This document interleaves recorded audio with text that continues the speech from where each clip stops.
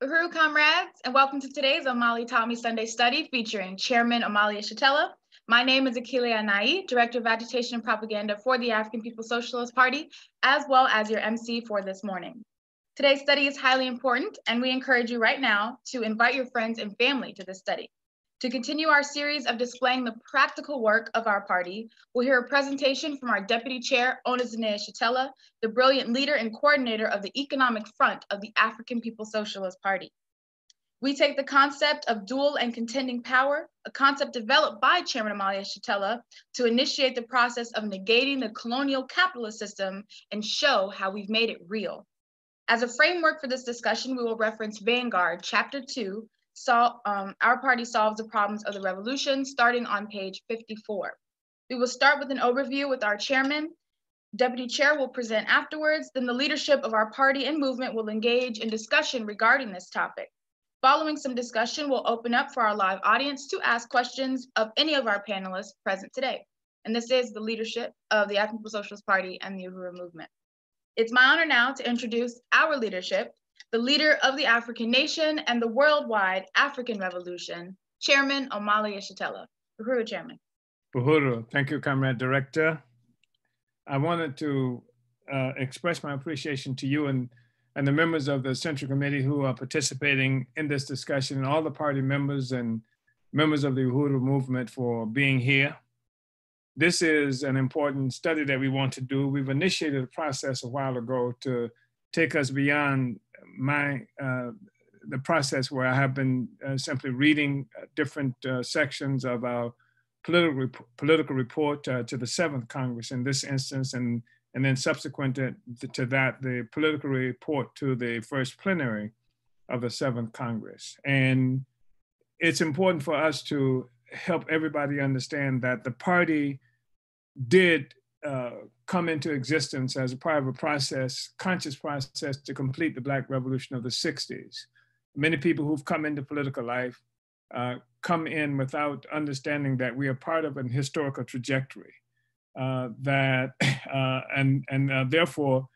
making the assumption that they invented themselves, that somehow they came into existence without the benefit of the struggles that preceded them, and without recognition of the historical process and of the science of revolution.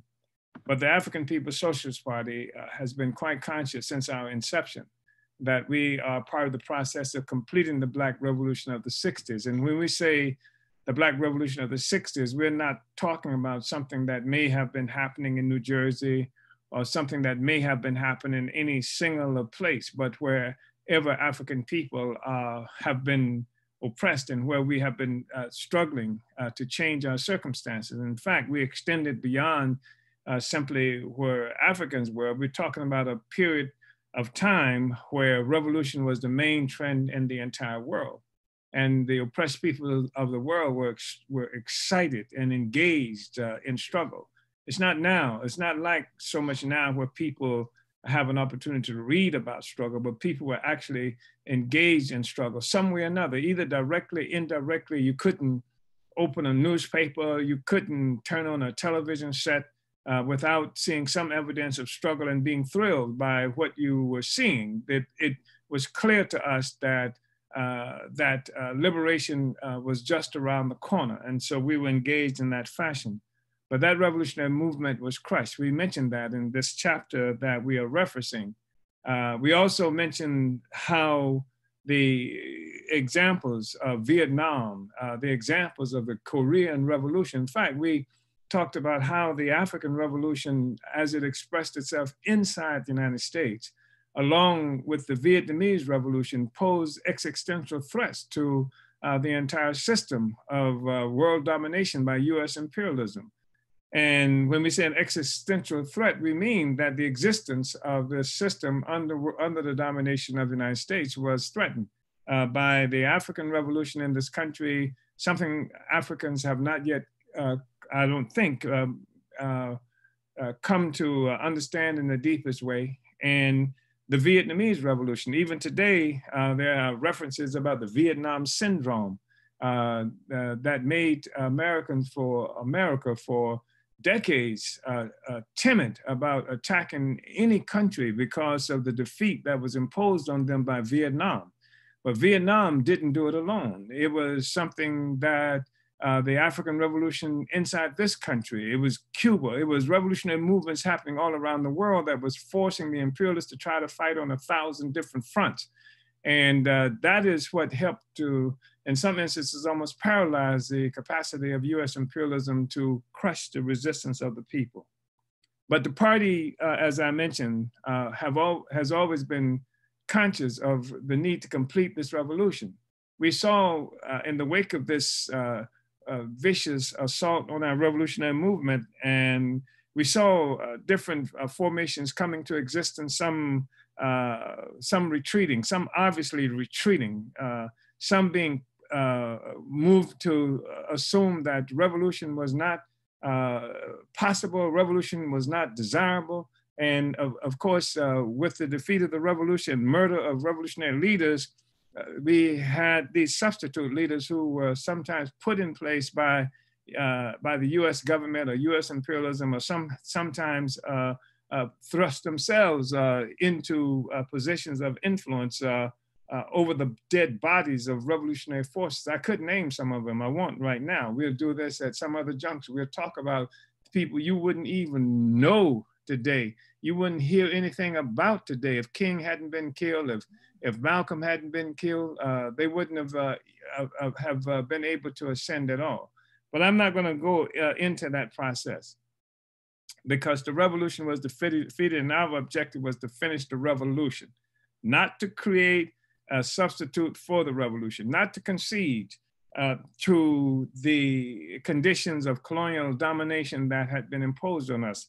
Beyond that, there were all kinds of theoretical issues and questions, ideological debates that had begun through the revolutionary period that was silenced by the guns of imperial white power. So many of these issues went unresolved. The party was determined to deal with them. The party was determined that we should move beyond the limitations of what we saw with the Black Revolution of the 60s, and that's what we initiated.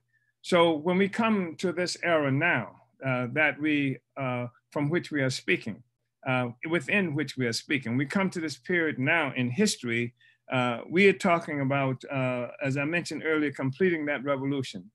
But it is a period where different kinds of political forces have arisen that do not even consider the need for a revolution as relevant, who assume that if you talk militant and if you use this method of communication that we're engaged in right now, even social media and things like that, it becomes a substitute for actual relationships between people. It becomes a substitute for having to go out and organize people to engage in struggle that can change our circumstances. In fact, the objective now is to get as many forces as you can to view what it is that you're saying and to like what you're saying on social media.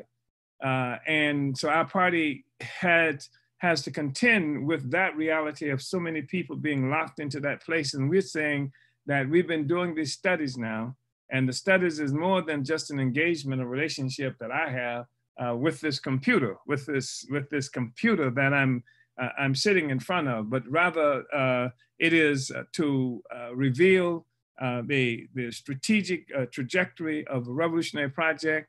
It is to expose to people outside of our party and our movement the party itself, so that you can see and understand what it takes to make a revolution and consciously participate in that process.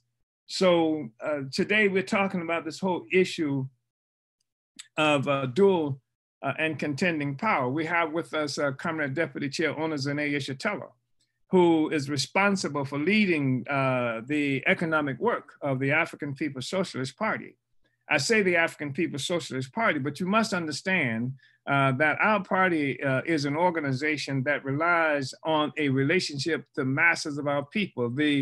The strategic thrust of our party coming out of our 7th Congress really emphasized that. It emphasized that we will be building regional, political, and economic hubs, an objective of which, of course, would be to put down in every city, within every region, not only within the United States, but wherever we're located in the party, in every village, an office, a place where we can connect with the people in the community and give them access to the process of winning power and participating in exercising power, because our objective ultimately is to govern. We are having this discussion. We have created an organization not just to criticize the white man or to criticize the system. Our objective is to erode in as much as we can in the process of making revolution the power of the colonizer and to assume power ourselves. That's what we have been doing. That's what we will talk about today. So we talk about dual and contending power, which is simply a strategic approach to winning power through, as the comrade director Akile just mentioned, through negating the power and the influence of the colonizer. And we say the colonizer, we mean the imperialist, we mean the capitalist. We talking about an assault on the system through negating its influence and its capacity, its power, wherever it is that we live. And this is something right now, given the crisis of imperialism, where you see a greater incapacitation of the colonizer immediately inside our communities, though the colonizer attempts to use the neo-colonial state apparatus that he has created in various places to exercise that power. But in many ways, we see a retreat. We see that economically, and that's really important to us, because within the United States and certain other what they characterize as centers of imperialism, we see that major corporations, retailers, et cetera, collapsing and retreating. And there's a space that's there. People like to talk about there being food deserts in the African community in the United States, which is to say that there are no supermarkets or very few supermarkets and things like that. But the absence of the absence of a supermarket by the colonizer, the absence of an economic institution in the possession and ownership of the colonizer simply means that it is a vacuum that has been created now where the colonizer, where we once had control of our own economy, and that control was something that was negated by colonial capitalism. Now we are negating that. We are negating that when there's this vacuum that's created by the retreat of the colonizers. The economy is crashing. The supermarkets are disappearing altogether, and it gives us the space to move into those places and replace the power, to replace the influence of the colonizer. So when we talk about dual and contending power, we're talking about negating the power of the colonizer, and it's only a dual power until we destroy the power of capital, destroy the power of the colonizer. That's why I say it's a contending power. It's not just dual power. There are some people who have attempted to appropriate this concept of the party about dual power to only assume that it's about having a power side by side with the imperialists. Ours is not an objective of creating a side-by-side relationship or a power inside imperialism. Our power is to negate the power, negate the influence of the colonizer. So negation means more than simply saying no. Negation is the process through which that power and influence of the colonizer and the capitalist, colonial capitalist is negated and replaced by a higher positive level of development by the colonized ourselves. It is the process through which the past is being replaced and relegated to history. It is the process of creating the future. That is what we are engaged in when we look at this. And then I think it's really important to understand that while many organizations subsequent to the defeat of our revolution have been engaged primarily in talking about and complaining about and even demonstrating and shooting at the oppressor, that they, in many instances, this is done without with the assumption that we simply go rush in and take over what the colonizer or the capitalist has produced. And of course, revolutions do mean that. We take what is possessed by the colonizer, we expropriate the expropriators. That's part of what our reparations demand reflects in the African People's Socialist Party. We take what they have, the people have to have possession of our own resources, and that is currently primarily held in the hands of the oppressor, of the colonizer. But we recognize that the struggle that all human beings are engaged in is the struggle to produce life and to reproduce life. And how is life produced? Life is produced obviously by men and women entering into relationships that result in birth of children, reproducing ourselves as a species, as people. That's one aspect of it. But another important aspect of the reproduction of life is being able to feed, clothe, and house ourselves, and the ongoing development of that process that becomes with every reiteration, it becomes a higher level of a higher capacity. Except what has happened is imperialist white power attacked Africa and African people and many of the peoples around the world. And it means that we no longer produce and reproduce life for ourselves. We produce and reproduce life for white people, white power. And so this discussion that we're having is one that is exciting to African people if we haven't even fully thought out what this means in terms of science and philosophy, et cetera.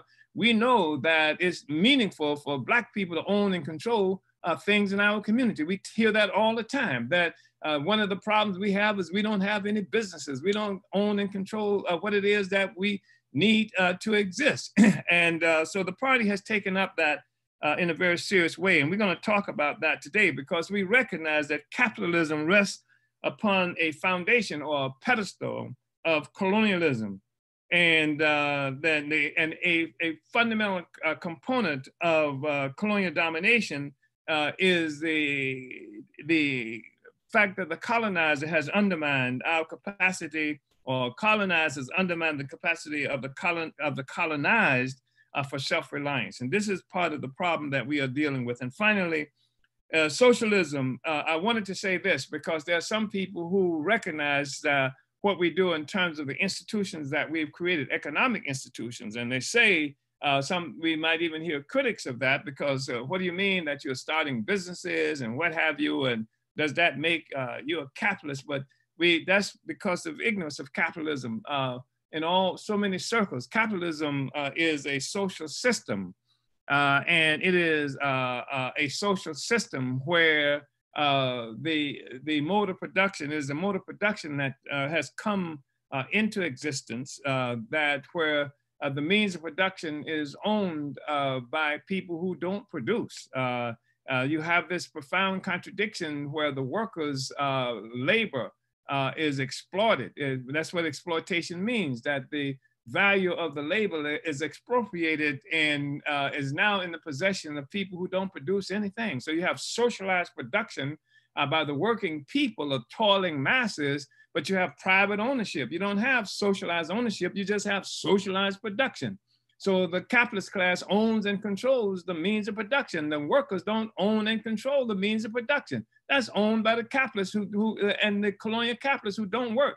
And that extends all the way to the land on which we exist, or an entire continent. We're talking about Africa. You look at all the Americas, and the final analysis is connected to ownership by imperial white power. So that's what we are contesting. And so we are engaged in a revolution that expects that the workers will have to take power. The workers will have to take those institutions that's controlled by the colonial capitalist system, but the part of the process, part of the strategic effort that we are making to win power is to begin to give workers power over the means of production by creating those means of production, by doing that ourselves. And that's what we're going to be talking about today, how the party is solving this incredible problem So creating worker-owned, and it's worker-owned, no, not individual workers, but it's worker-owned in the sense that the African People's Socialist Party is a party of the advanced attachment, is a party of the working class, and that ownership is conferred on the working class through the party itself. So, and that's when you got socialism, when the working class becomes the ruling class, when the working class becomes custodians of the means of production. And you might not even make $15 an hour. There's nobody working in an institution that we control that makes $15 an hour. I don't think so. That's what Bernie promises you. But what we promise is a whole new social system that overturns capitalism and exploitation, that takes the white man, takes white power away from authority in our lives and assuming the authority ourselves. And so that's part of what it is that we want to talk about today. And I'm extremely happy to be able to turn this over because Comrade Deputy Chair Zene Yeshitela has assumed the responsibility as custodian of the parties, of the people's resources, and not just the people's resources, as custodian of the aspirations of the people to be self-determining, to be self-governing, to have our own resources, and translating that from the political reports that we've made at every Congress, that we make at in our plenary process, taking this, translating it, creating the institutions that the party unites around, and around which we attempt to unite masses of working and African people within the United States and everywhere we are located. We're looking for the ability to establish this independent economic activity, self-owned, self-reliant activity wherever we are located as a party. We want to take it everywhere. We want to take the party everywhere, and we want to make this as an active and dynamic component of the struggle that we engaged in, because we do believe, and we say all the time, that politics is simply concentrated economics. And the reason that's not obvious in most instances is because African people do not immediately have economic power. So when we talk about economics, it's a dream when we talk about it, and often it doesn't get talked about because we have no political strategy, a political understanding, a political theory that expresses the fact that food, clothing, and shelter is fundamental to the activity of human beings in society now, always has been, and the growing the capacity to make that happen, food, clothing, and shelter is central to everything. And so that's what we're engaged in. That's what we're discussing. That's what the party has been working to build since its inception. And we have a long history of working to create economic independence, economic capacity, to create an ability for the people to be able to feed, clothing, house ourselves. And we're trying to, as I said earlier, bring the African masses all around the world into this process. We got to take back Africa. Africa is ours. We want every square inch of Africa. And that is fundamental, along with the African people ourselves who are held hostage under colonial custody. These are key elements of the productive forces necessary to create the kind of life that we want. We're fighting for our people to have a better material life. That's what the politics of this is about. That's what the political struggles that we talk about is, to take that, to free the productive forces, to free the land of our people, to free the people so that we can be productive on the land and create the kinds of instruments of production necessary. That's what the politic of the African People's Socialist Party is about. That's what African internationalism is about. That's what this discussion that we're going to be holding right now is about as well. Director Uhuru.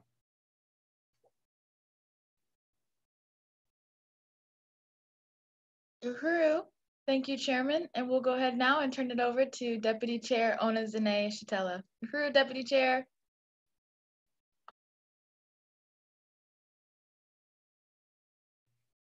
I think you're muted, comrade. Uhuru, can people hear me now? Uhuru, I just want to just really express my appreciation and thank the Chairman for that introduction. And I just really want to welcome the National Central Committee members to this discussion, because I think that I've worked with probably every one of you around economic development.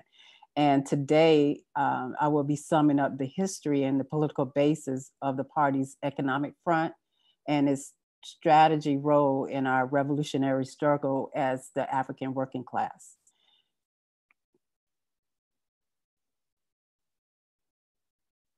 So I'll be doing a presentation today on the history of the economic work. So just bear with me.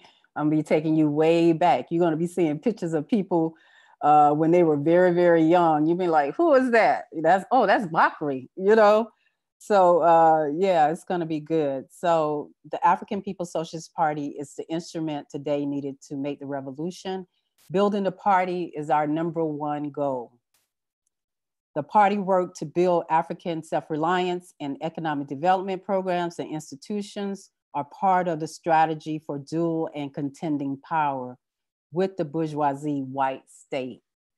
The chairman Omali Yeshitela writes, and I quote, "When we talk about the struggle for self-reliance, for economic development, we are talking about the ability to produce and reproduce material life. We must begin to build our own power." Many revolutions around the world created dual and contending power in the process of winning national liberation. Chairman Omali Yeshitela sums up in an uneasy equilibrium the African Revolution versus parasitic capitalism, that the economic work and the political work are one. Strategically geared towards the conquest of political power as part of the struggle for dual and contending power with the dying imperialism. This is the basis for all the organizations of our movement. Founded in 1972, the African People's Socialist Party was born during a brutal repression that destroyed the Black Revolution of the 1960s. Having not been part of that defeat, the party represents a revolutionary continuum, linking the immediate past of defeat with the present and the future. The party was born as a revolutionary organization that moved from one level of struggle to another higher level of struggle. From the party's inception, it has always rooted the work in the struggle for economic self-reliance. Living in collectives, picking oranges in Florida, African Connection bookstore in Louisville, Kentucky, and the Florida Bite Voice newspaper that was in Gainesville, Florida. One of the key campaigns of the party's formative years was the campaign to free Desi Woods from a Georgia prison that was defending herself and Cheryl Todd from a white man who attempted to rape and kill them. The defined and definite campaign slogan of Free Desi Wood, Smash Colonial Violence characterized the most important, clearly anti-colonial movement of the period and won international solidarity with the struggle for total independence from US domestic colonialism. Uhuru Foods had its birth during this campaign as the Uhuru movement members began selling food at the San Francisco Gay Day to raise resources for this campaign. It was during this period that the party defined the term for principal solidarity from white people and formed the African People's Solidarity Committee, an organization of white people who worked directly under the leadership of our party in the struggle against colonial oppression as we defined it. The party struggled also for a solidarity movement to move away from charity, just carrying out fundraisers occasionally based on a campaign or a specific project. In 1995, the lines were drawn. APSC united with its mission to build, organize, consistent material solidarity to the people and to the party based on winning reparations from the white community. APSC was assigned to develop several party-owned economic institutions, such as Uhuru Foods and Pies and Uhuru Furniture and Collectible Stores that are known today throughout the world as examples of African community economic institutions. During this same period, the party waged campaigns, built institutions, and organized with the goal to bring the African working class back into political life. At the first tribunal of reparations for African people in the US, the African working class tried the US government under international law and found the US guilty of genocide on reparations for $4.1 trillion for unpaid labor alone. In the 12 following years, tribunals and local courts were held throughout the country. During the Oakland, California years, the party's Black Community Control Committee organized the homeless population to liberate and administer Uhuru Park, a tent city for the homeless. We occupied a city-owned abandoned house with the slogan, "Empty houses and homeless Black people go together." The party deepened the struggle for community control by winning 32,000 signers to put the community control of housing initiative on the Oakland ballot called Measure O, representing urban land reform, based on the socialist premise that housing is a human right. The Uhuru Bakery and Cafe and Catering opened up as a showcase economic development institution, bringing Uhuru foods and pies to a new level. The party brought the Bobby Hutton African People's Freedom Clinic to the people, one of its first programs for community health community control of health. The Oakland Uhuru House became the center for waging nonstop campaigns to complete the Black Revolution of the 1960s. Uhuru houses gave voice to representatives from oppressed people from throughout the world, the FSLN, Sandinistas, National Liberation Movement, people of Venezuela, and the Mexican National Liberation Movement in the US Union de Barrio. In 1991, the party formed the International People's Democratic Uhuru Movement to defend the democratic rights of the African community.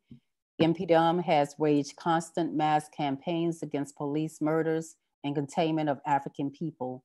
18 years ago, before Ferguson, police repression was exposed to the world. MPDM was fighting the battle to expose the police as an occupying force in the African community. In 1996, after two white St. Petersburg, Florida cops murdered 18-year-old African Tyrone Lewis, the African community rose up in a fierce rebellion that pushed the state back.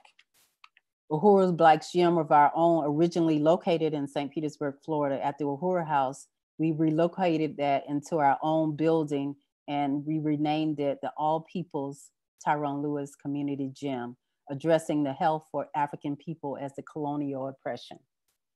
From day one, the party has created independent African media such as Burning Spear newspaper and the Burning Spear publications, all representing the party engaging in the war of ideas, giving a voice to the African working class in contention with the white ruling class media.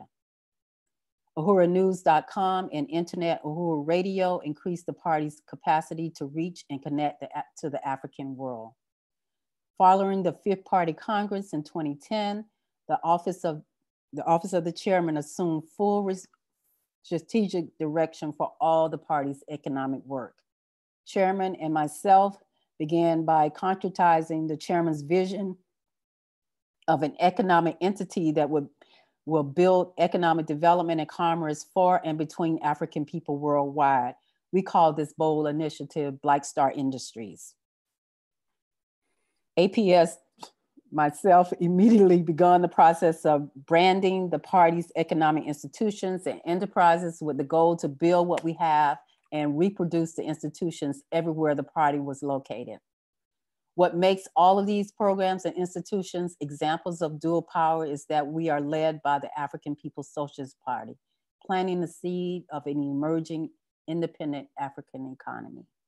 We transformed the main event room of Aquaba Hall, a center of African community economic and social cultural events. We opened up Uhuru Jiko, community commercial kitchen in St. Petersburg, putting the means of production in the hands of the movement and the community. We consolidated Uhuru Foods and Pies under Black Star Industries, bringing more African leaders and volunteers in participation in the party's economic development work. Uhuru Foods and Pies is moving towards the vision to carry out the party's strategic aim of controlling the means of food production, distribution, and land.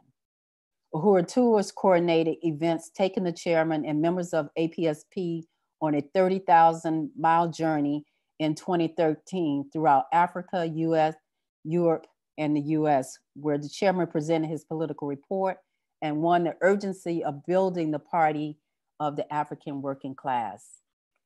Building the African nation united around the theory of African internationalism. As Chairman Omali states, to what end? Self-determination and self-government for our people has to be the main goal. The Uhuru movement entered 2014 on the heels of our historic six-party Congress, which adopted Chairman Omali Yeshitela political report, voted on resolutions, elected leadership, and set the agenda for a worldwide African revolution. The Great Leap Forward campaign deepened the influence of the party in the Oakland Bay Area, created as a short-term campaign to unite the Oakland movement under one umbrella campaign to build Black Star Industries and Uhuru Foods and Pies, and established the second Uhuru House, Aquava Hall, to welcome the community into a newly refurbished Uhuru House. We have developed our institutions as models that can be reproduced everywhere the party is, with manuals, policies, procedures, and protocols. Same vision, same goals. Through community rentals, Aquava Hall would be contributed economically to creating APDF programs. New store manager and Uhuru Furniture Oakland mobilized staff and volunteers to surpass 2013 sale goals.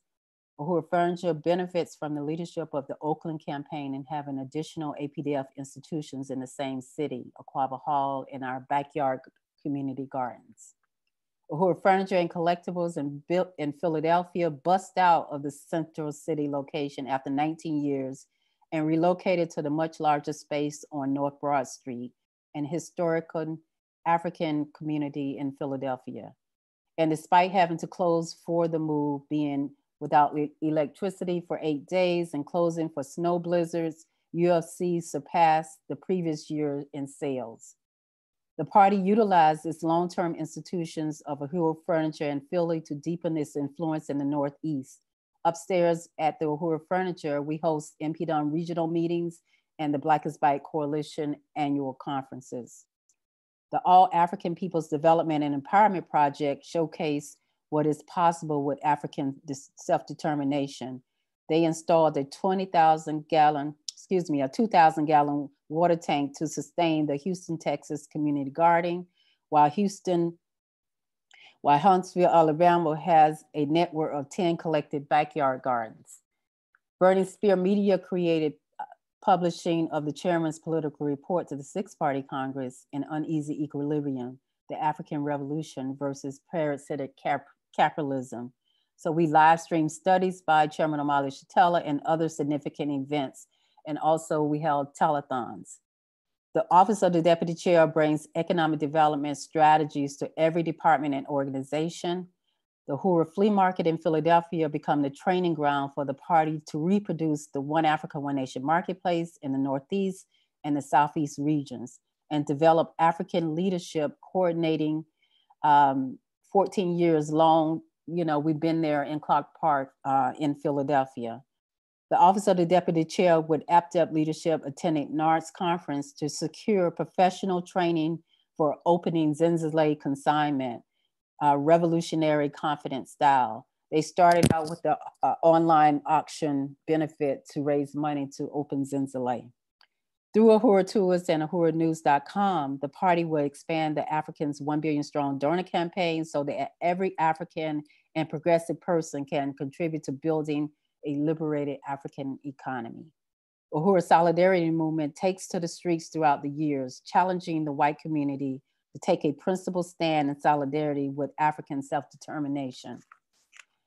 The party stands with the historic community of Ferguson under the slogan, "Reinforcements are on the way," and sends Chairman Omali Yeshitela and other party organizers to Ferguson, bringing African internationalism and organization. As part of the party's strategy to build in St. Louis, I was sent to consolidate a building for an Uhuru House. I came to St. Louis on June 16th with the understanding that I would be there for only 1 week to close on a building that the ODC had identified as the site for our new St. Louis Uhuru House and Aquava Hall. Within a few days, I determined that I had to stay after seeing the number of boarded up empty and abandoned houses, I immediately investigated the different programs for property acquisition throughout the city of St. Louis. The major focus was Ward 21, the community where the Uhuru House was located, because we wanted to have a concentrated presence of the party in one location.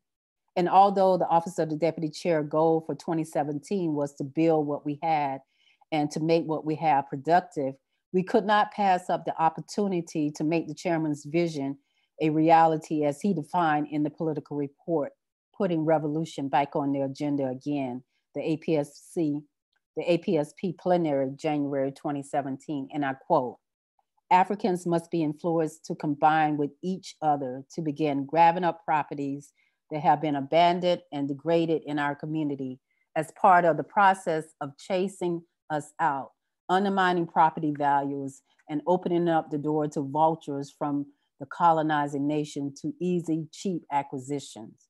We must help the people to understand that groups of Africans coming together can build to acquire property in the community through economic cooperation. We can also create housing and other kinds of economic cooperatives. This can be a part of a foundation for cooperative, socialist influence economics.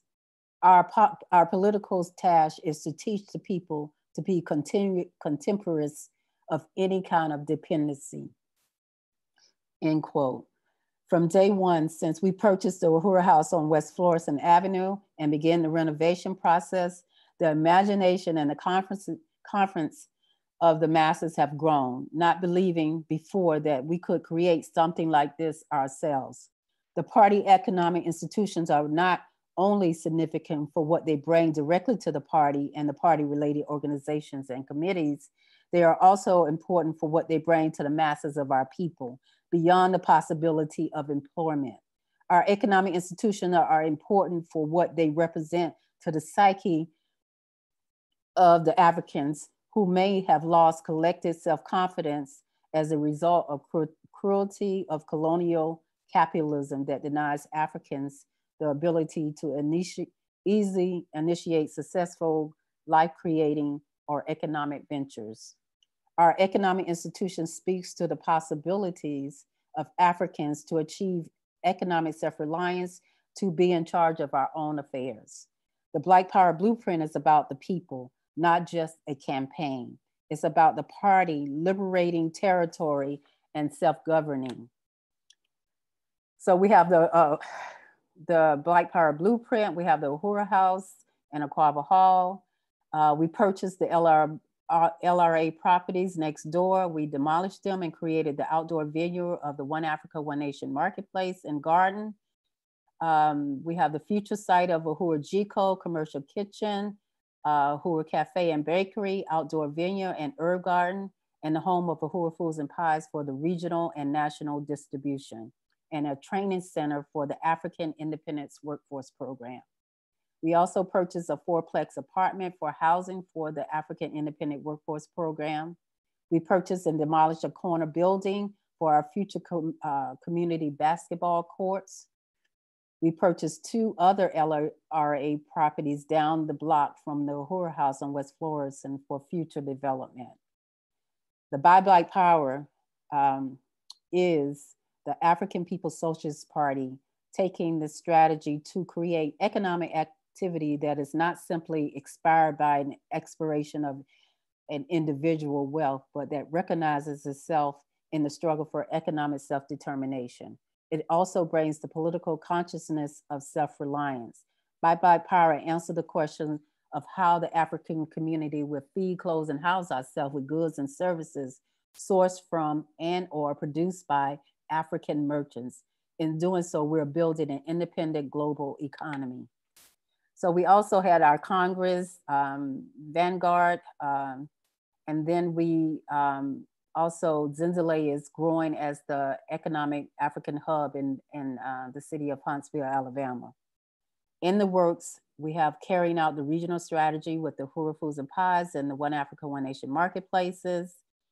We also have coming up is Uhuru Wabingi.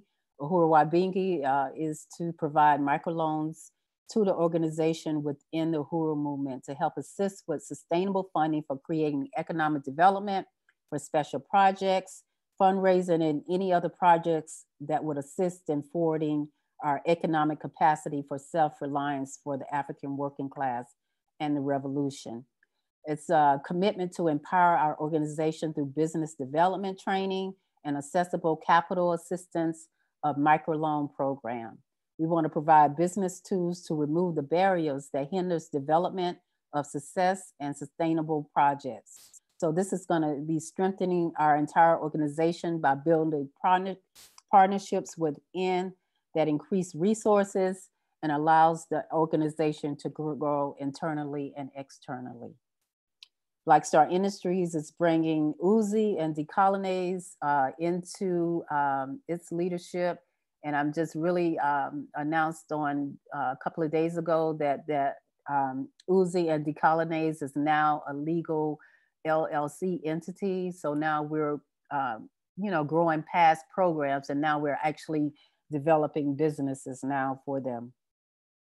ANIBA is an association of the African-owned businesses, institutions, enterprises, and entrepreneurs, as well as other businesses that support African self-determination and economic independence. So its mission is to transfer business skills and experience to existing and are aspiring Black entrepreneurs that is designed to enhance our community's capacity for achieving economic self-reliance and our struggle for Black national liberation under the leadership of the African working class.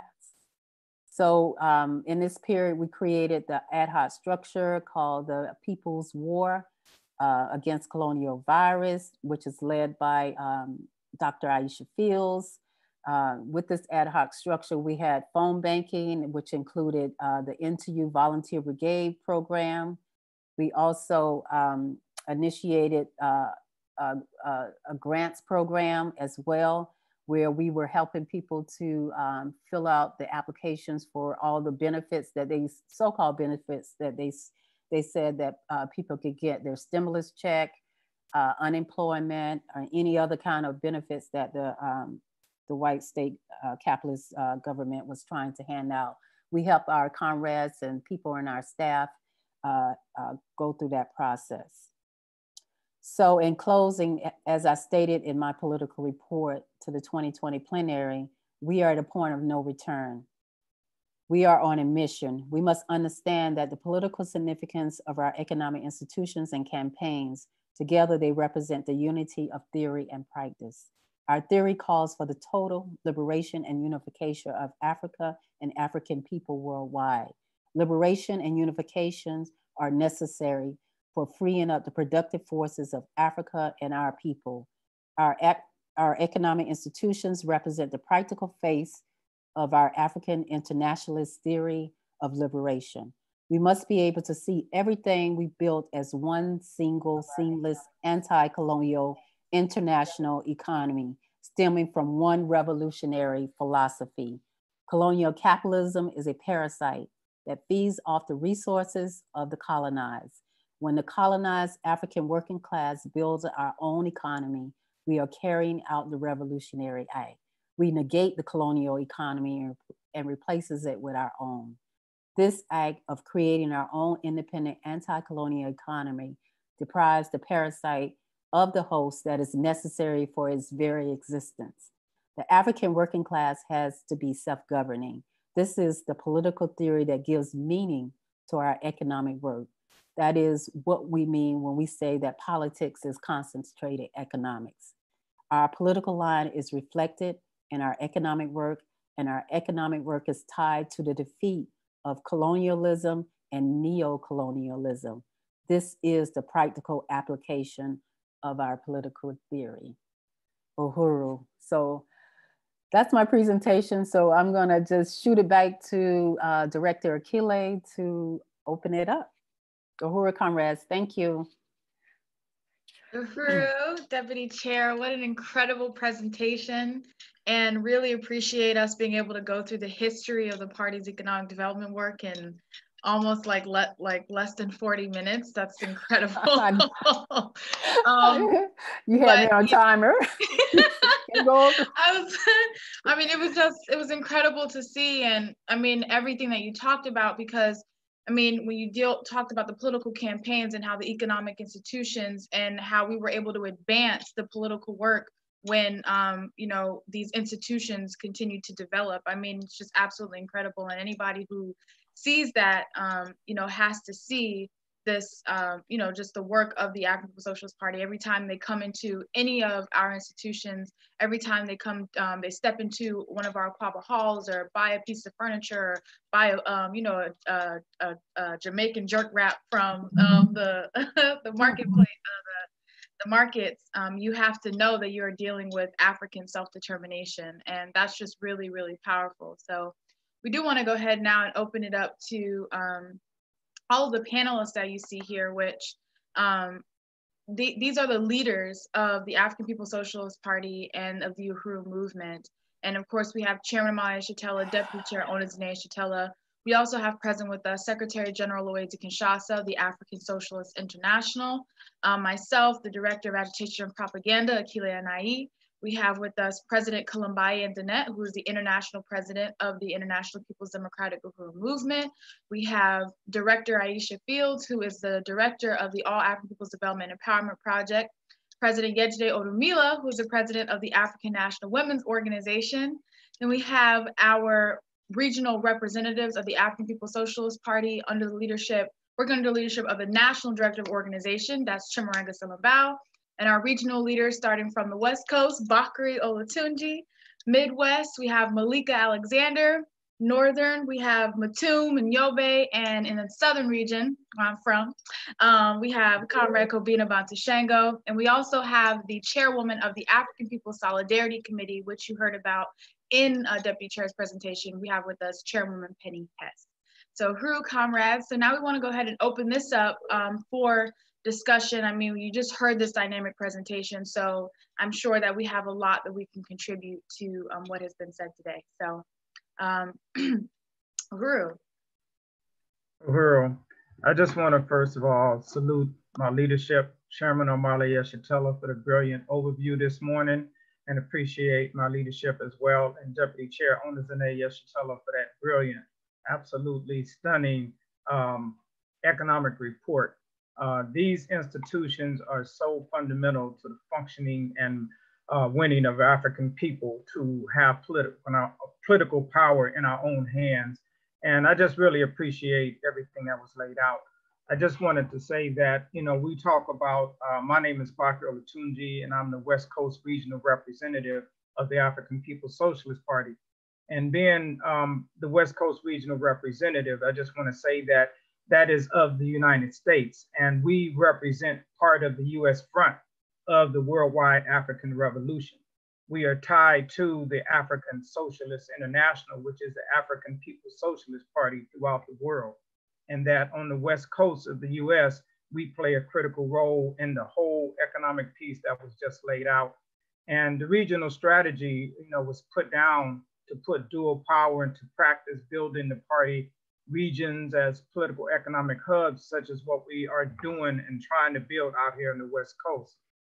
We're talking about building the West Coast Regional Committee through the NTU Volunteer Brigade, the Uhuru House that we have in Oakland right now.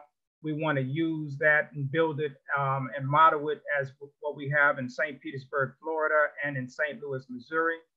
We want to utilize the Aquaba Hall, the Uhuru House that we have in Oakland right now that's been there since the 80s. It's been there quite a while. It's a mainstay in the African community, and we want to get this building up and running. We need to bring it up to code standards. We want to rent Aquaba Hall out and the Uhuru houses to bring in resources there in Oakland, California. We want to be able to hold events similar to what we see happening in St. Louis, Missouri, with a lot of the poetry nights, cultural night activity that you can see happening in St. Louis. We want to replicate that process right now in Oakland, California. And as what was said earlier, we want to distribute all the products of our Black Power products, Uzi and the colonnades. We want to open the Uhuru House up to that. And we talk about Uhuru Foods and Pies, which basically began in Oakland, California, where we've been on the ground for over 40 years building dual and contending power institutions. And I just really, really appreciated that report. I did see some old pictures there too, by the way, of some people I didn't recognize. I saw my beard before it became white. And we want to really make the Uhuru House a distribution center for Uhuru Foods and Pies as well. And I'm looking forward to getting back in that backyard to chop down some of the overgrowth so we can get this garden project back up. I've been in discussion with people recently, and we are going to take this garden project, this ABDEP garden on. We're going to rival what they got down in Huntsville. So I'm throwing down right now with some socialist competition. We coming for you. And just to let you know that we are going to build this regional capacity, the work that we're looking at that the chairman laid out, talking about the need for economic development with DC owner concretized through her report and put on the ground. And out here in the West, we're going to carry this damn thing out. So I just wanted to contribute to the discussion and appreciate my leadership. Uhuru. Uhuru.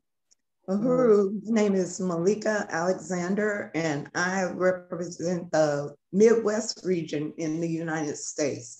And that was first of all, I want to salute Chairman O'Malley Yeshitela, and I want to salute DC owner for that incredible report, always challenging us to move forward.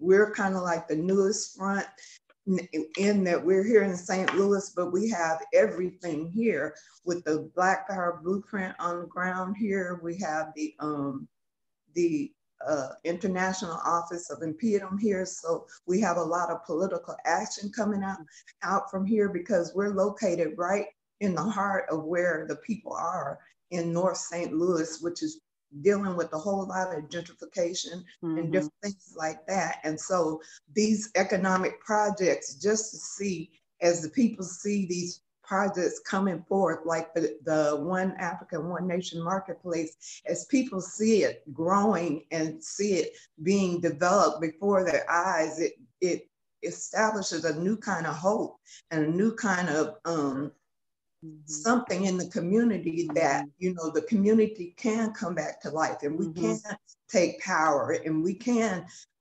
try to keep it before the people that this is not just ours, this is all of ours, this belongs to us. And as we do that, then, even people that are on the street begin to take ownership. And, we have the red, black, and green out there. And a lot of us have the red, black, and green in front of our house. So you get to see that consistency all throughout the area.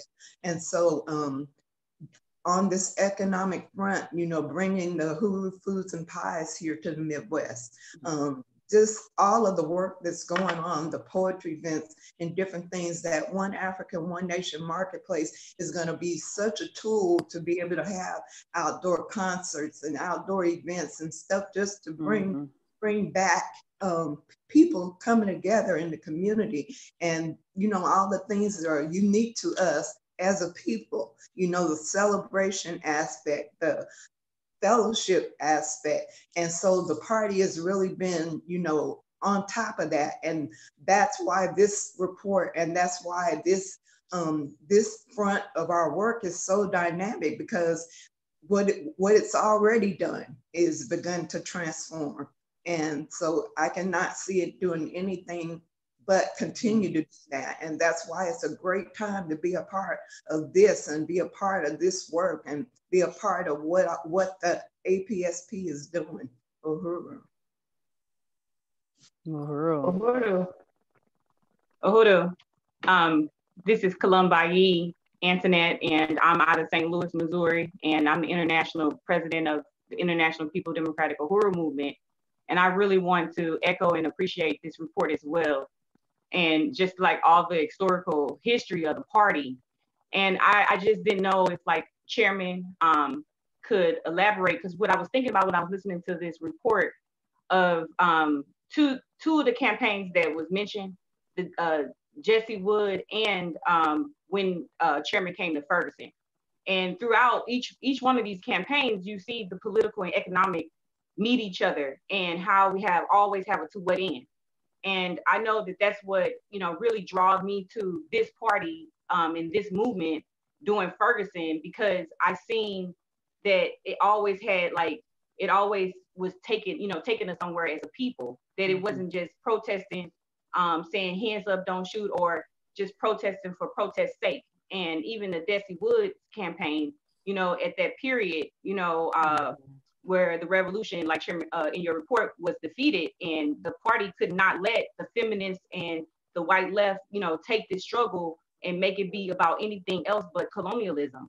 And so I just I just thought that was really, really powerful, this whole presentation, this amazing party, and all the work that it does, and how everything that we do, even if we're talking about the Black Power Blueprint, or we're talking about Oakland, or we're talking about what we're doing in South Africa, it all connects us. It's all for the African nation. And so I just really, really, really salute and appreciate this party, your leadership, Deputy Chair, and Chairman Omali Yeshitela, and the whole Central Committee, Uhuru.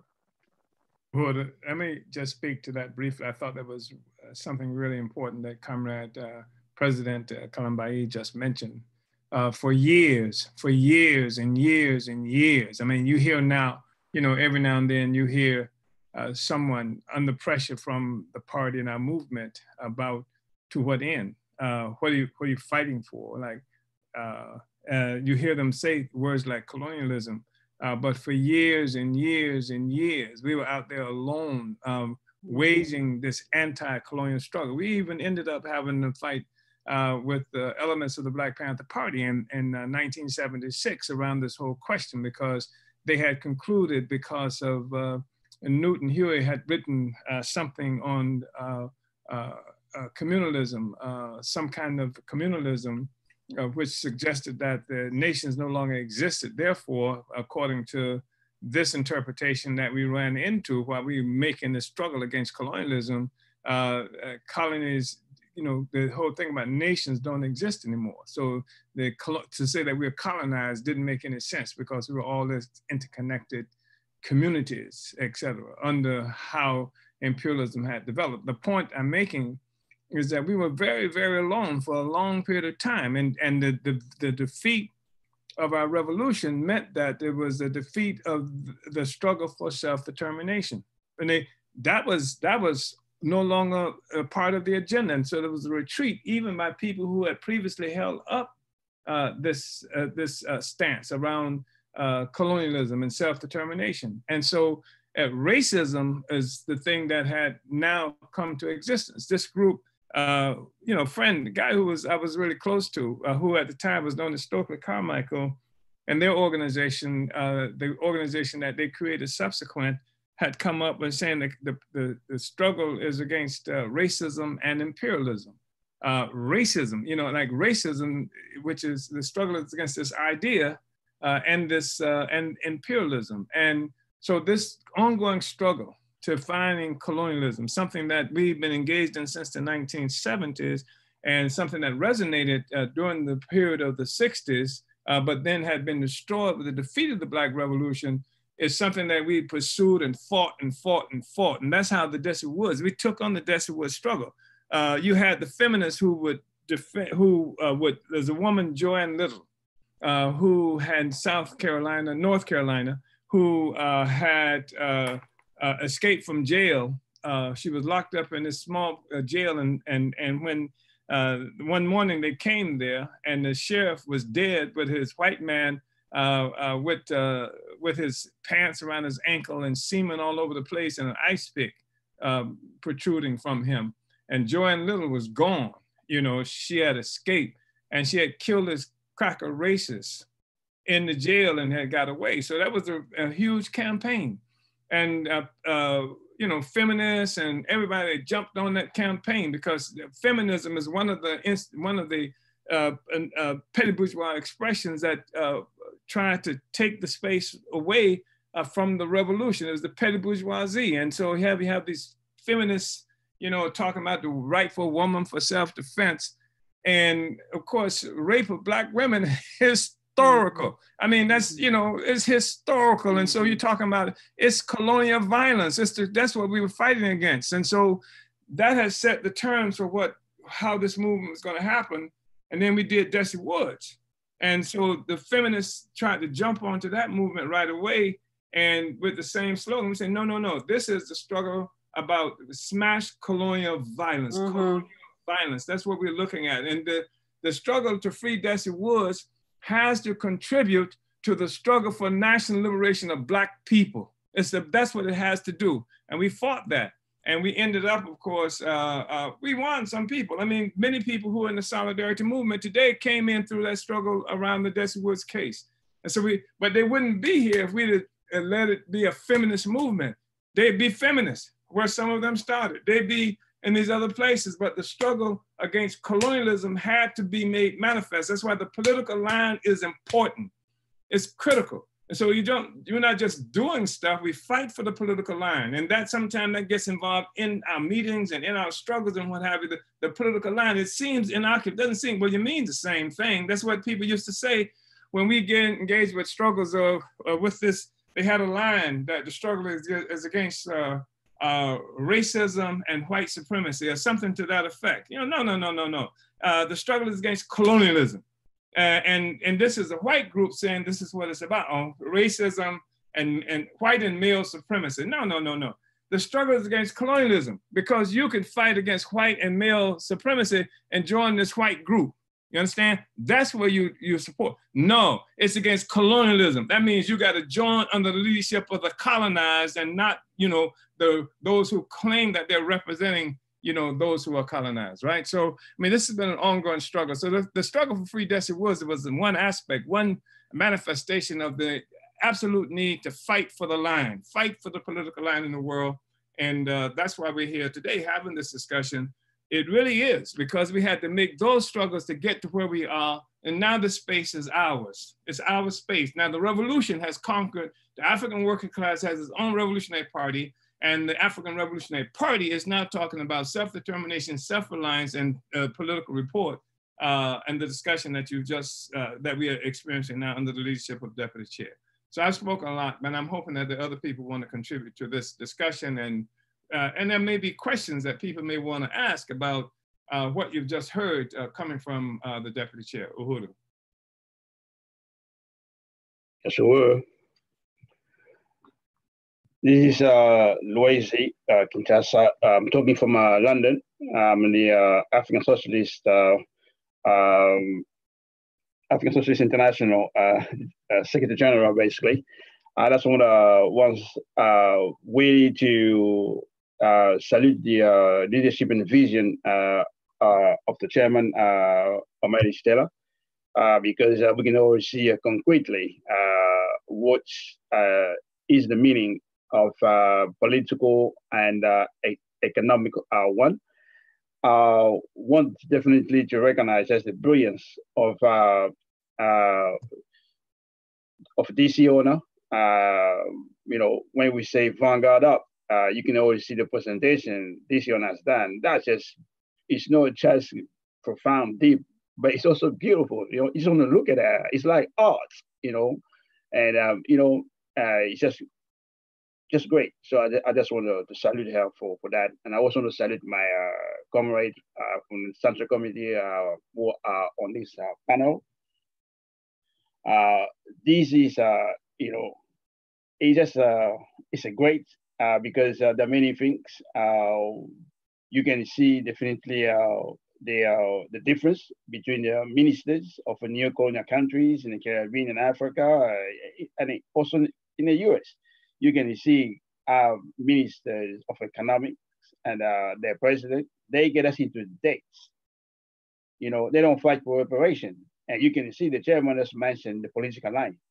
So we have a political line that is in opposition to the political line for neo-colonialists in Africa, all of them, because their political line, you know, legalize getting Africans into, you know, constant date. And, you know, we were fighting for reparation. And you have seen for yourself that freedom movement, it also means economic movement. You know, and when you look at Africa, you look in the Caribbean, you look in the US and Europe, you see all these African politicians, the African petit bourgeoisie, they just have a political movement organized around elections. You don't see an economic movement. If they do economic movement, it means just tying us permanently to imperialism. When economic movement means we're negating the power of economics of the imperialists. That's what you saw when you look at their presentation this year has done. Not only we are a political movement, we are freedom movement, we are economic movement, we are also a cultural movement, you know, because we create the basis for African art to be free from predators. People come to our community to steal our poetry and music and dance and things like that. So we don't have to go outside. People can come to our own base, in our own rural house, a Kwaba hole, and what we'll be doing, you know, basically we say sell to everyone and buy from each other. So we're creating the foundation for all that. So culture has to be sitting on economics and the freedom movement. So we're creating the foundation for that. So we don't wait for election to give anybody promises. No, we say join the struggle today. As we always say, there is no unemployment in Uhuru movement. It's full time, you know. So it is an organization where nobody can say they have nothing to do. You know, so that's how people should join today. If you're looking for full employment, join the movement today. And we are. You saw the swagger, you know, with the presentation. You saw, you heard about the training we provided. So so you basically see the workers becoming managers in a capitalist economy. When we work for the parasite, you know, there is a split between the intellectual work, the managerial work, and the workers' work. So the workers' work is a labor work. You're supposed not to think, you know, get to the training, you know. But now when you join the movement, you are on a constant growth, intellectual growth. You know, everything will grow, your confidence, your swagger, you know, everything. So we need managers, African working class managers, African working class intellectuals. And the Black Power blueprint, the Black Power movement, basically we developing gives you the basis for you to become a manager for the working class, not to accumulate capital for yourself. And that's a profound difference. Our movement, you know, and the leadership of our party basically is the only movement, is the only economic process, if you look at the African nation, that represents a collective success because we are accumulating capital as a collective. We are not accumulating capital as an individual. That's what we see in Africa all the time. You hear stories, this steals that, this stole that, millions disappeared. No, we don't have to. Of course, opportunities come to our movement to steal our resources. Yeah, we do have these opportunities. That's an ongoing struggle. More you join, you know, less likely it will be possible for these opportunities to do what they're doing. But we are for economic development, a proper one, accumulating capital. The capital stays in the Black community and flowing into the Black community as the opposite. Capital flowing out of the Black community under the leadership of the Obama, the Mobutu, the Museveni, all these guys and people like that. So we are here basically in Europe, and you all seen for yourself, whatever region we're trying to build, what needs to be emulated, what needs to be reproduced. So we are also involved in the regional economic program, and we're excited on what we're going to do in June. We have definitely consolidated leadership over that. We're going to have our Comrade Patricia, Comrade Emery, and Comrade Tito. We're going to have 3 people dedicated to economic development. And we haven't done that. This will be, it's like a transition for us. So, and we all know we have in the hands of a DC on accumulated leadership. So we can tap to make sure we succeed here in Europe. So it just was exciting to see the vision of future. So if you're asking what is socialism looks like, what does the Black Power looks like, what the African working class leadership looks like, you've seen, you know, some of it. So join us so you can see more and take all the territory and, you know, develop our movement. So I just want to appreciate DC Honor for that presentation. Let me just, I think that was important intervention by Comrade Secretary General Luwezi. There is no unemployment in the party, but the party, though, is not an employment agency, because a lot of people who come to the party and join the party, not a lot of people, but there have been some opportunists, and mostly these have been swine, to tell you the truth, who are concerned about how much money you make. And we get it all after the revolution. Right now, we need people who are dedicated to freedom and not money, et cetera, because we don't have the money. We are on an ongoing process and project to get the money. That's what we're talking about now, negating the power and influence. And we do create some employment, et cetera, but that's not the objective. So anybody who come to the party, think about coming to the party to get some money, go the other way. Please join the NAACP or some other kind of opportunist organization, because that ain't us.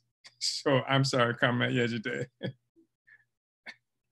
Uhuru, I truly want to appreciate the presentation. I think, you know, DC Honor was not a part of like the beginning stages of it, but it doesn't even seem like it, because she just really takes all of the history of the party, all of the work that had been laid before her, and really utilizes that to push the party forward. So it all seems like one seamless process, which I really appreciate.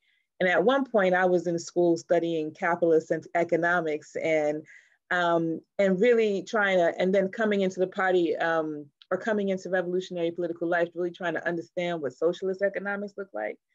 And I think we just saw, well, I know we just saw it here, really just looking at how an economic system that is rooted in the success of African workers, rooted in the building up of African worker genius looks like, and how that can bring forth the United Socialist Africa and the United Socialist African economy.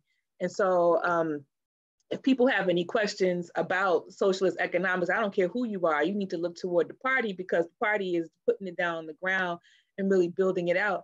I truly appreciate the parts of the presentation. I appreciated all of it, but the parts where we are looking forward, you know, about with ANIBA, the African National Independence Business Association, I believe that's the acronym for it. And then also like the Uhuru Wabinki, where, you know, we are building a place within the movement whereby we are, all of the organizations are putting money into a starter account so that everybody in every organization can have access to the resources that we collect collectively, so that we can push forward our businesses. And the NIBA being an institution that can train businesses inside the organization, but also outside of the organization, on what it means to really bring forth that socialist economic entity.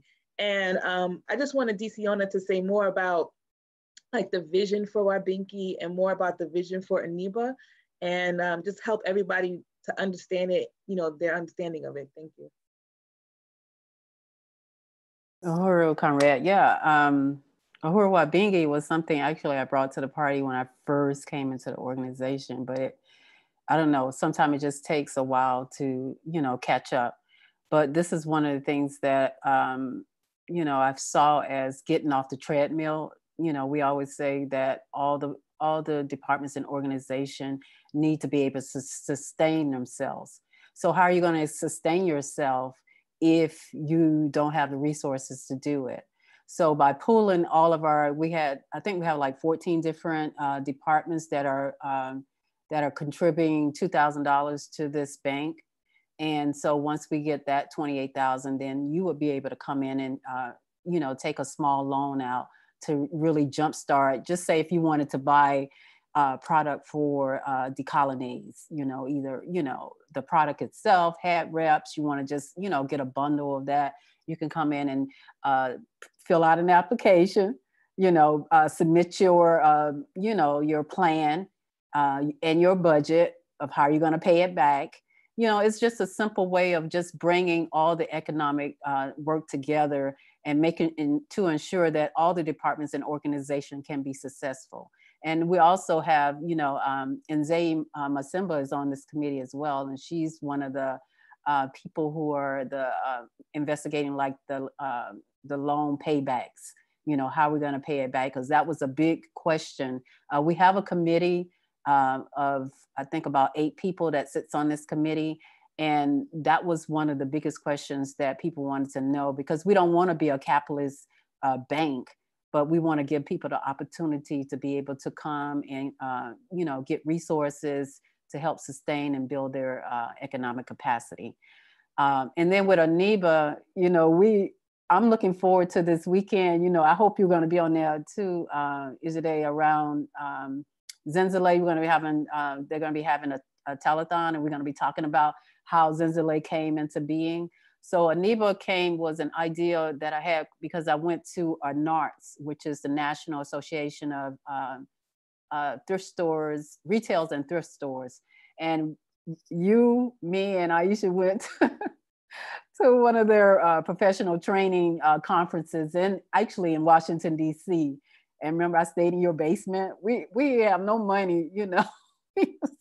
Like, but anyway, so, you know, this is an organization that provides all kind of business trainers to the professions of retailers and thrift stores, but now they call them more consignment stores or things like that. And you just learn all the things about how to start your business, you know, laying out the technical aspects of, you know, of your business, building your customer base, you know, training on customer service, all kinds of anything that you can think of, they train you on. So I was talking to the chairman, he was like, we got to have our own association. So that's how ANIBA came to life. And we're really looking forward to really building this, because we've already really initiated it through the Buy Black Power campaign that's led by Matumb in Philadelphia and Ali. But we need to bring it all together to start, you know, having different businesses come in, and because what we're going to be calling on them to do is also be a trainer in this process, you know, because when you go to NARTS, everybody who's a part of that organization is also a trainer who are giving classes and stuff for free, you know, so we want it to be for free, you know, for people to come and learn how to, you know, learn how to be in business. So I'm really looking forward to that as well. Don't say it too loud, because the chairman, you want me to do all this at one time. Uhuru, I just want to say, I'm on the next person to speak, but for me, all of this is significant because people are always trying to go into business, and most people who try to go into business fail. Most often, they don't know how to do it. They don't have skills, technique. They don't have support systems and things like that.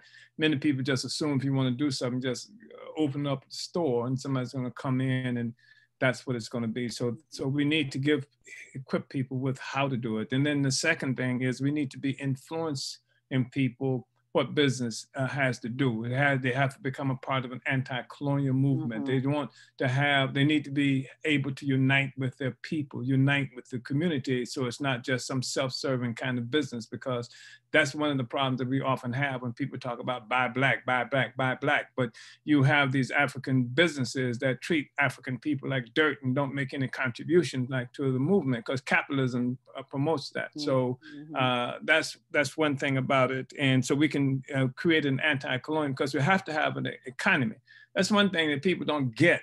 You're talking about making a struggle for national liberation. You're going to be free. You got to have an economy. You got to have, so we say you got a business, then you're a capitalist. No, we got a business because we have to eat. People have to have institutionalized the capacity to feed, clothe, and house ourselves. And sometimes that look like what we call businesses. So the working class needs to be able to do that. And we need to be able to influence other people who are in our community who are not part of the revolution to be at least anti-colonialists. If they're not anti-capitalist, they gotta be against white domination in our community, white economic domination in our community. And that's one aspect of it. But another thing is really important, because I see Uhuru Wabinki as being an incipient international bank of African people. We started out inside our movement and on an international level. This is happening in a movement on an international level, Uhuru Wabinki. and we end up creating an African People's Independent a bank. You know, and it's an incipient bank, and it's the real movement from one to the other is not going to be that great. Somebody was going to say something before I rudely interrupted. Uhuru. Uhuru.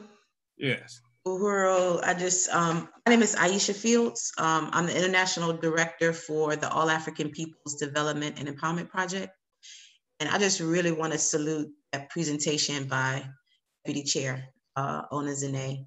I really want to express like my deep and profound appreciation to you, Deputy Chair, for everything that you bring to the African People's Socialist Party, everything you bring to the Uhuru movement, everything you bring to the African nation.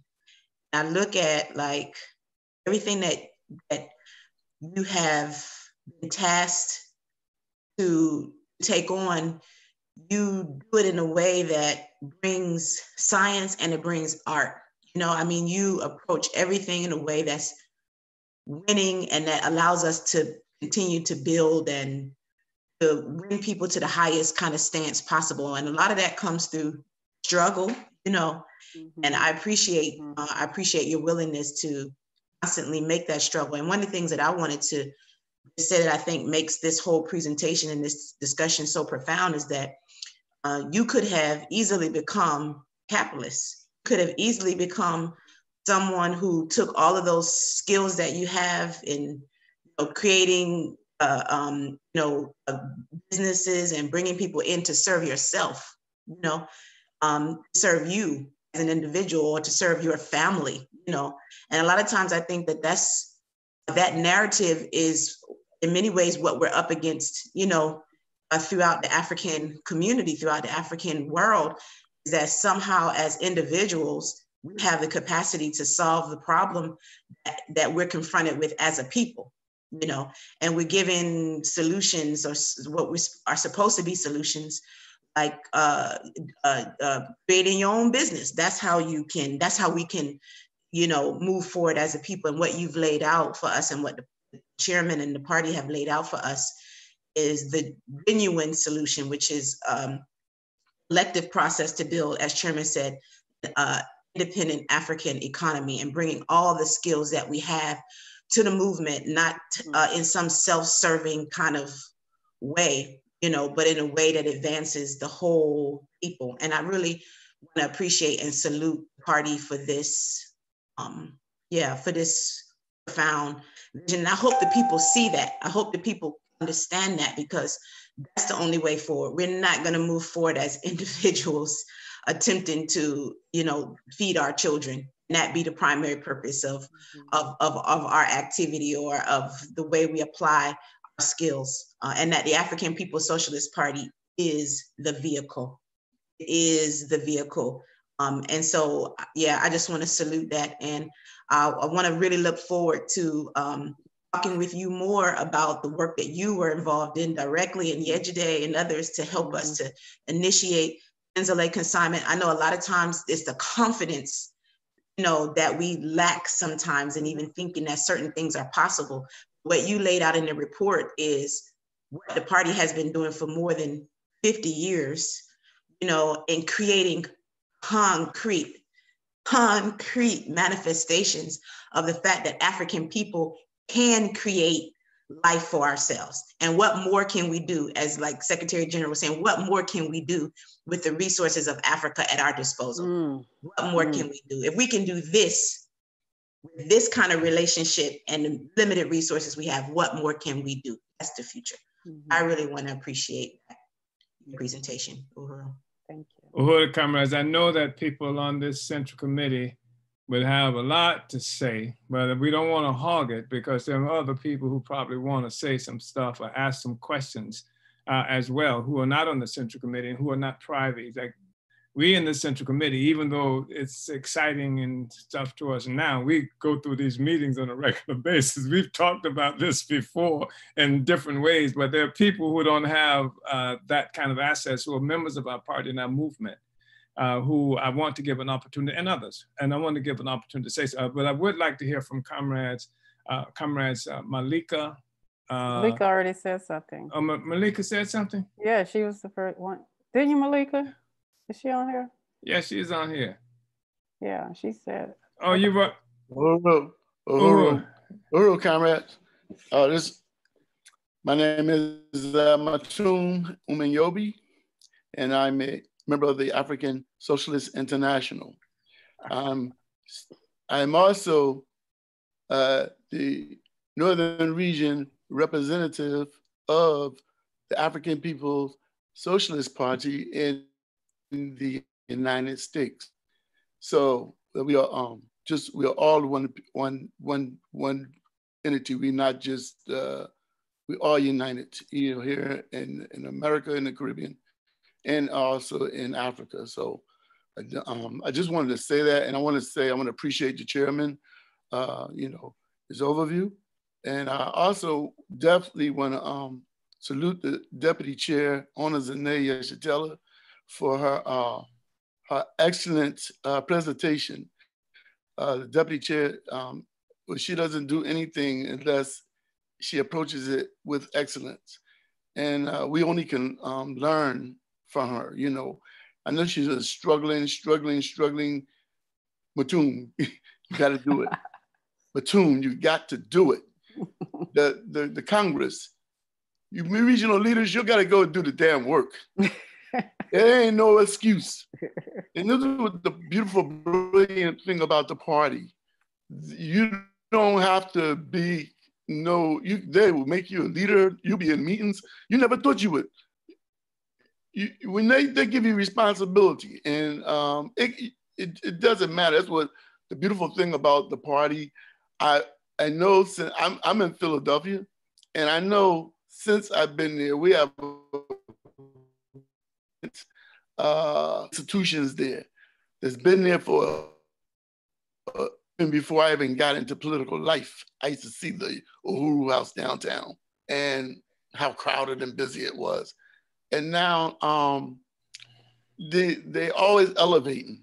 It's never sitting still, always striving to build and to support the community, to support the African community, and show the marketplace, magnificent marketplace. And the regional,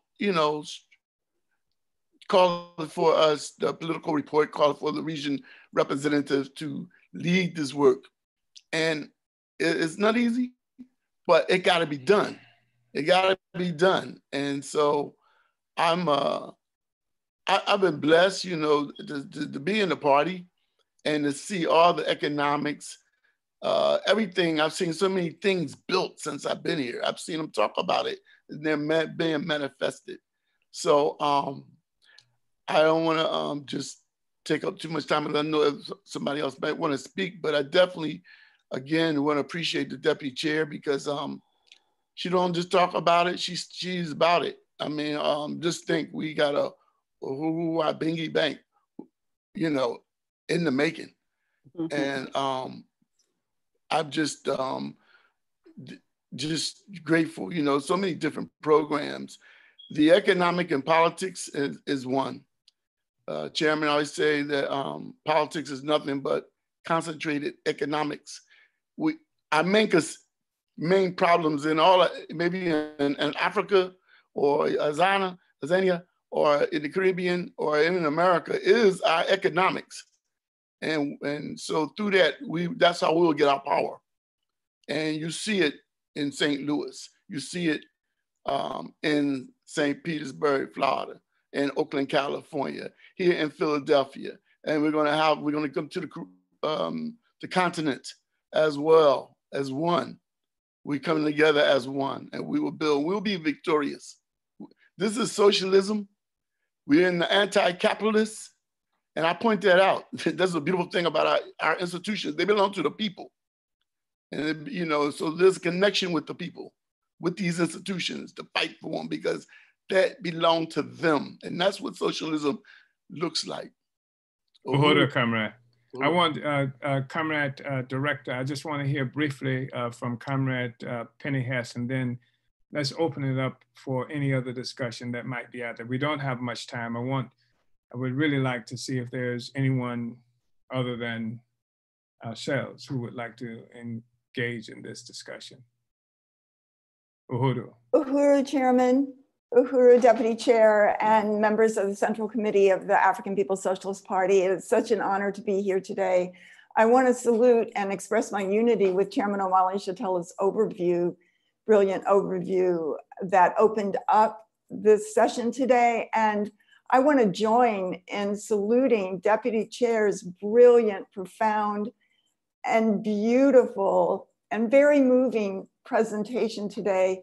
That was something I think that has been said that took the entire history of the party's economic/political work and put it together as one dialectical whole. And it was, you know, I just think about in the years, the earlier years of APSC, the African People's Solidarity Committee, and of the party in Oakland, there was always the struggle and protests and demonstrations on the streets around police violence, prison, all these questions, but it was always taken and analyzed as an anti-colonial struggle, never as a single issue, and that the party was always building the institutional infrastructure of the party. And I was struck by seeing the slide of Uhuru Park, where, as you know, the party organized Africans who were forced to live in that park in downtown Oakland. And there was a physical structure being built and had a sign on it that said the Uhuru City Hall. And it was, you know, it was just so indicative of telling how the party does colonial analysis, Bessie Wood struggle. And the party has built, I just wanted to say that the African People's Solidarity Committee also was created, as you said, Chairman, to forward the national liberation of African people. And so the parties, what Deputy Chair has shown here is what defines APSC's call to the white community, to white people as a whole, and to the moneyed sector as well, for reparations. And it defines APSC's work, all of which is directly accountable to the Office of Deputy Chair.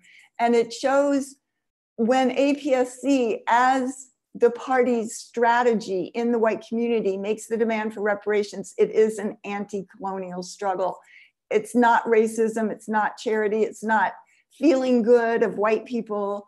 It is literally Black power in white face. And it is about turning over the stolen resources and reversing the parasitic verdict of parasitic capitalism. It is an anti-imperialist stand for white people. And it's very, very profound to have seen this presentation and to be able to, you know, deepen always our responsibility to, on the pedestal of parasitic capitalism, on the backs of African and oppressed peoples of the world, to play a critical and strategic role for the African revolution, demanding reparations from the white population as a revolutionary demand. So I just really appreciate that incredible presentation and the leadership of Deputy Chair Zene Yeshitela. Uhuru. Uhuru. Comrade Director. Uhuru, yes, we do have people who have some questions from our online audience, so we want to get into those. But this has been an amazing discussion so far, and you know, following again that incredible presentation by our Deputy Chair. So before we get into those questions, of course, we want to acknowledge where people are watching from. We're on Facebook and YouTube. So we have Oakland, California, San Diego, California, Portland, Oregon, Houston, Texas, Huntsville, Alabama, St. Petersburg, Florida, Gainesville, Florida, Fort Myers, Florida, Pinellas Park, Florida, New Orleans, Louisiana, St. Louis, Missouri, Chicago, Illinois, Minneapolis, Minnesota, New York City, New York, Boston, Massachusetts, Philadelphia, Pennsylvania, Roselle, New Jersey, Hempstead, New York, Cape Verde, and Occupied Azania. So that's where people are viewing from right now, tuning into this study. And a couple of questions that we had. One of them was from, well, actually I wanted to acknowledge one comment from a brother named Dennis Wilson said, how do I get help here in the UK? I want to be a part of this. So someone in the UK, SG Luwezi, I don't see him, but I think his camera's off, but asked, how can he be involved with the work that's happening?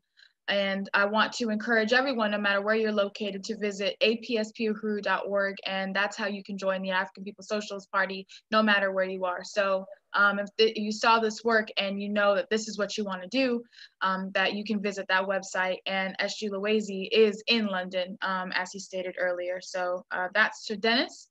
And I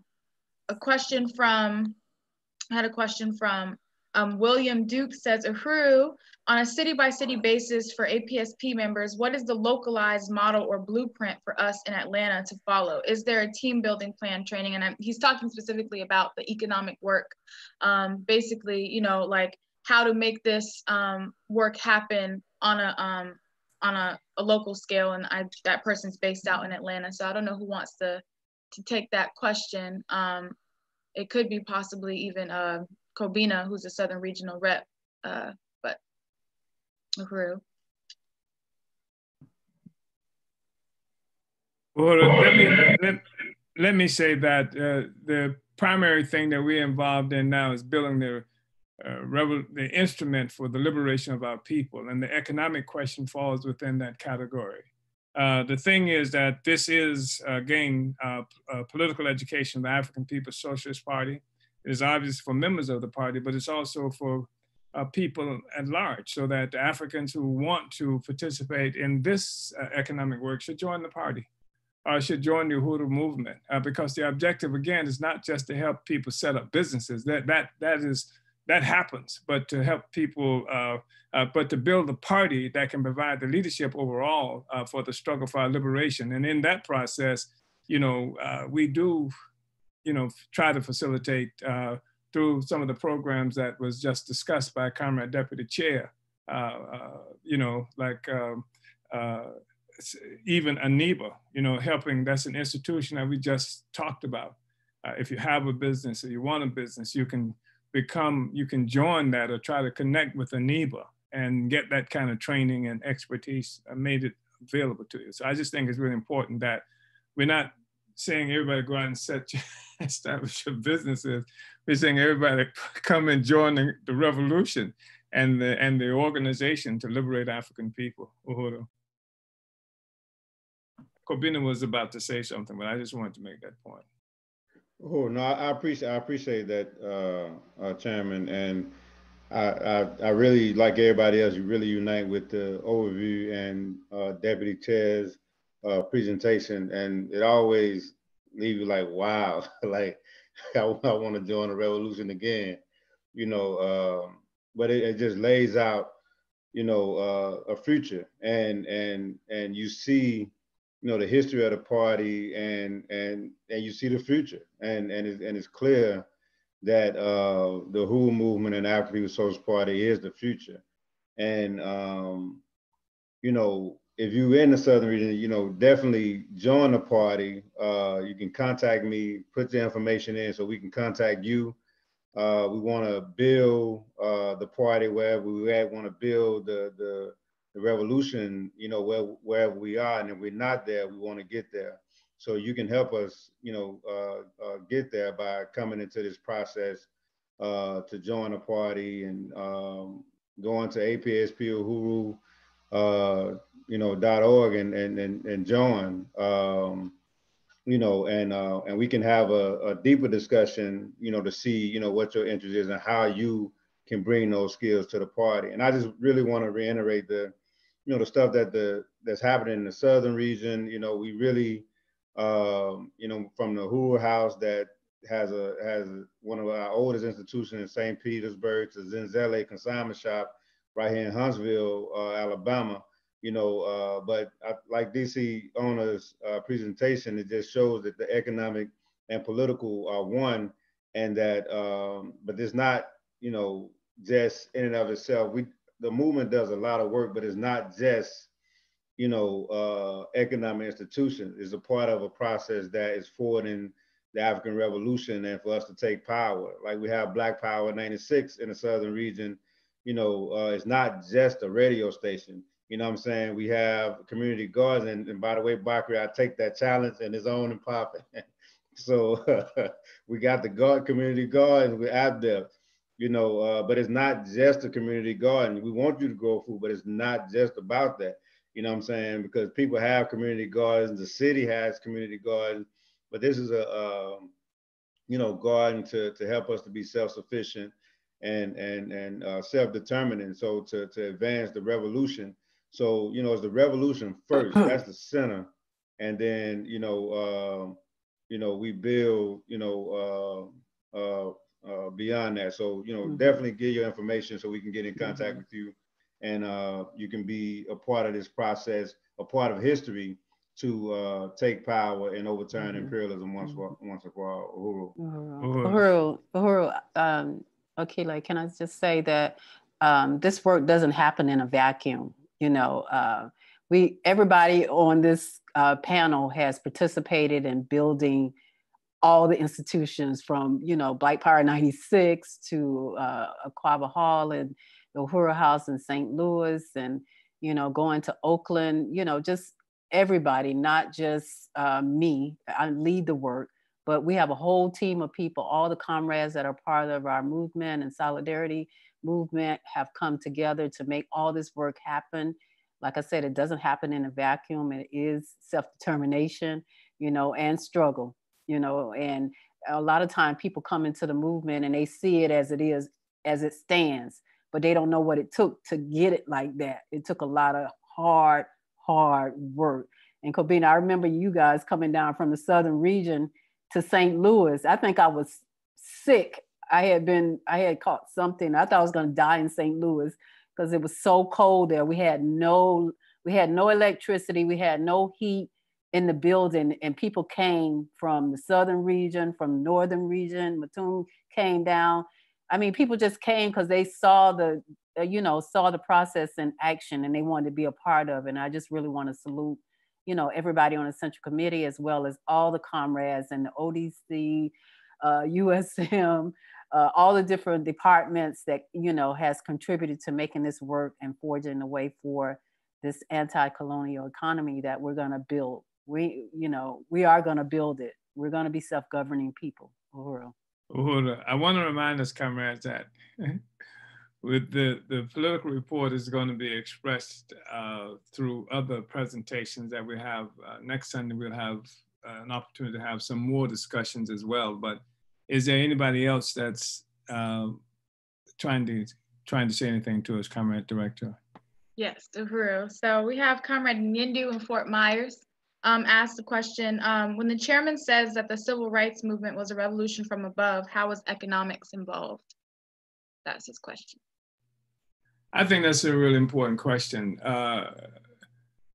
One of the points I was making in terms of anti-colonial movement, by the time of the civil rights movement, the struggle of African people was on the defensive. You got to remember that it followed the defeat of the revolutionary movement led by Marcus Garvey by a few years, but they had crushed our movement. And this is another point I wanted to make too, because that everybody, all the people who are in this party, in this movement, all the people who are participating and watching this study one way or another, have to be committed to protecting these institutions, have to be committed to building and protecting these institutions. Because that's what will happen, because the significance of these institutions is not something that we're just struck by and we really, wow, that's really great. But the imperialists see it too. We've said that these institutions contribute to negating the authority, the power of the colonizer. So the colonizer that's why the colonizer attacked Venezuela. That's why the colonizer attacked Iran. That's why the colonizers wage and struggle all around the world, because the parasite needs to have a host. And if you can take care of yourself, then you're no longer a host for the parasite. You're no longer available. So you can anticipate ongoing struggles from the state to try to crush this movement, either the state in terms of openly doing it, contradictions, the government start finding, with with our procedures, health regulations, all kinds of stuff that they will create for us to be problematic, to push us out of here. And from the neo-colonialists, like Negroes who are in power, Negroes who actually occupy political posts, they're in office, see us as the threat because, as somebody has already seen, it says what they are not doing. That's what APDEP, Comrade Aisha, is all about. When we go into a country and take people into that country to bring clean water, to do these other kinds of things, we are saying if the government wanted to do it, and with all the resources that it has that is given to the imperialists, this could be done otherwise. But now you see the people can do it, and so that's a problem. So we can expect that to be attacked. But in the issue of the revolution from above, Garvey, as I said, represent the struggle. So all these institutions, people love Garvey. Garvey had ship lines and stuff like that, and building factories, et cetera, that we have to do. But that was a real threat. And so crush Garvey movement, and now it pushed us now on the defensive. So now we're trying to find a way to live with white power. And not only live with it even as it's killing us and shooting us and being, just submitting to it in some way or another. And so you don't have independent economics. You don't really have it. You don't really have it, that kind of emphasis, because if your objective is to integrate with the colonizer, then there is no need to create your own economic institutions. In fact, the colonizer, if your aspiration is to be part of a colonizer, then you have been successful once you integrate. Of course, that's the white ghost that you're chasing, because the oppressed can never integrate with the oppressor. You can't integrate with, you don't make that decision that you can integrate with the white man. I mean, it's the oppressed. If the oppressor wanted that to happen, you know what integration by the oppressor is called? Gentrification. You don't integrate with the oppressor. And so that is part of what it means economically. Even though African people had businesses and wanted businesses, when they donated their money after the Garvey move, they donated to NAACP. NAACP has never had an economic program other than getting with white people. They brag about being the largest, oldest organization ever. They don't even have a barbecue stand. Nothing. You understand? So that's their solution. And so you have all these people who feeding and the things that train the African community not to be self-reliant, but to rely on white power. And sometimes they rely on white power militantly. People like to brag about today what King talked about socialism, or King was a real secret socialist or something. So he was a damn socialist. What the hell does that have to do with becoming independent, free? As a people and self-reliant. He did nothing about that. He said nothing about that. And that's what we understand to be really important in Undi. Say it again. In Yundu. Mm-hmm. And that's the critical thing. So that's the fundamental difference in the whole civil rights anti-racist kind of movement. You can be militantly anti-racist. I've known anti-racists who will go and shoot people, etc. But it doesn't change our circumstances and the relations of power that exist between the oppressed and the oppressor. And that's what we're about. And that's what the economic development work. That's why we do economic development work and they don't.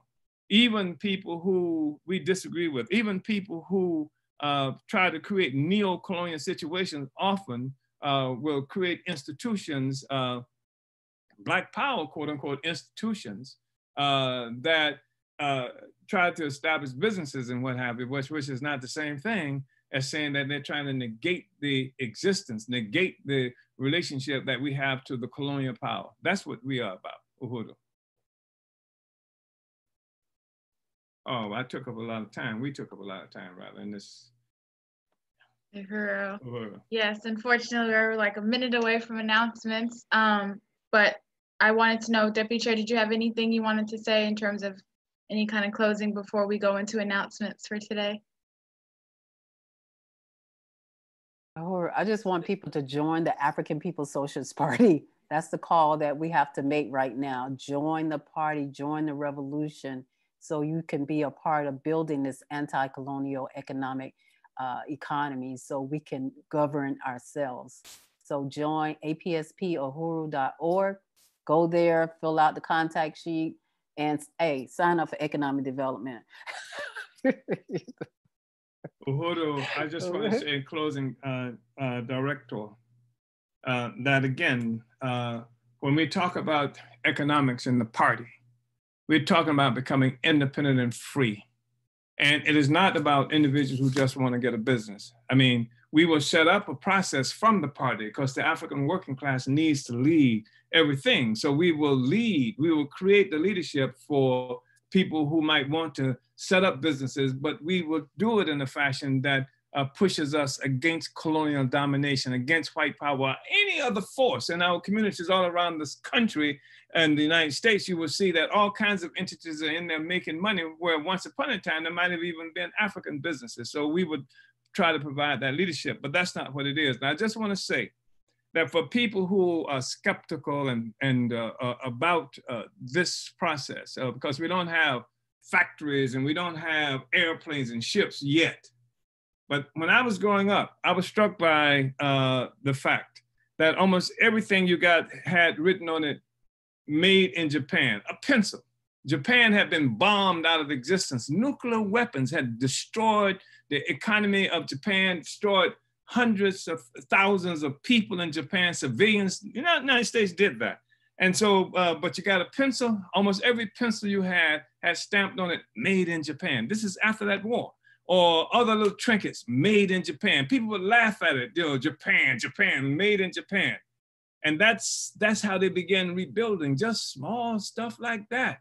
People don't laugh at Japan as an economic entity, economic force anymore.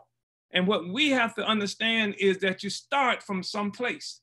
And we've done more than just start from someplace. This discussion takes us beyond when we were out picking oranges in the orange fields to try to raise a little money, or even selling chocolate chip cookies following the Grateful Dead. This beyond, yes, we did it. And there are people, these are cookie sellers. Yeah, we selling cookies. And then we have a whole Uhuru bakery cafe. And then we have what we are building right now in St. Louis. We start from where we are, and then we build. We concentrate all of our forces because we want to be free. And you can't be free if you can't feed, clothe, and house yourselves. In fact, we're in such a situation, African people, that if white people stop making toilet paper, we'd have to go back to corn cobs or something like that. That's the situation we're in. We have to be able to feed, clothe, and house ourselves. And that's what this discussion is about. That's what this revolution is about. That's why you come into the party, so that we can be free. An essential aspect of knowing that you're free is when you can be self-reliant. And that's why the United States government works all the time to destroy the ability of peoples around the world to be self-reliant, so that they can control their economies and the rest of that. Uhuru. Thank you, Comrade Deputy Chair. Splendid, splendid presentation. Uhuru, thank you. Thank you, Chairman. Thank you, Deputy Chair. And thank you to all of our panelists as well, which is the leadership of the African Socialist Party and Uhuru movement. So because of time, we want everyone to know that if your question was not answered, one of our moderators will correspond with you and make sure that the chairman does see your question. This study was brought to you by the Department of Agitation and Propaganda, Winning the War of Ideas. For your revolutionary news and analysis, you can visit theburningspear.com. And for revolutionary radio, dynamic shows, and music by Africans all around the world, tune into Black Power 96.3 FM, broadcasting out of St. Petersburg, Florida, and accessible via the Black Power 96 app for Apple and Android, or online at blackpower96.org. If you unite with what you heard today, you've heard the call many, many times, no matter where you're located, visit APSP-Uhuru.org to join the African People's Socialist Party. Order your copy of Chairman Amalia Yeshitela's latest book, Vanguard, The Advanced Detachment of the African Revolution, the political report to the 7th Congress at burningspearmarketplace.com. Here are today's events. Following this study, visit ALDUhuru.org to register for day 2 of African Liberation Day, hosted by the African People's Socialist Party. The program for today starts at 11 a.m. Eastern. So right from this, get yourself together, attend ALD from the African Socialist Party. This ALD is themed Up Ye Mighty Africans, Forward to a United Socialist Africa. Be part of a dynamic conference, including powerful presentations from leaders, the ones that you see right now, cultural presentations and from talented artists, and the way forward for our Africa, our African people, and our political, social, and economic liberation from white power imperialism. On Wednesday, May 27th, 6 p.m. Pacific time, Uhuru Foods and Pies hosts an important web event to sum up these times under the crisis of COVID-19 and how Uhuru Foods and Pies is addressing this crisis for the people. Ain't no stopping us now, Uhuru Foods and Pies on the move. Visit theburningspear.com events page to find the link to attend. The Black is Back Coalition for Social Justice, Peace, and Reparations will host its 4th annual electoral campaign school on June 13th and 14th, and registration is open at blackisbackcoalition.org. The African National Women's Organization is hosting the Black Women's Convention, theme Sisters United for the Revolution, July 10th through 12th. Registration details can be found at anwohuru.org. And we are calling on all people to follow closely the All African Peoples Development and Empowerment Project on Facebook, or visit developmentforafrica.org for important information and helpful tips in regards to COVID-19. And if you want to turn over your resources and skills to that really important project, including offering, your skills in terms of health workers for the African community throughout the world. Thank you all for tuning in. Make sure you like and subscribe to the Burning Spear TV on YouTube to catch every episode of the Omali Taught Me Sunday Study. Uhuru, catch you back here next Sunday at 8 a.m. Eastern. Uhuru.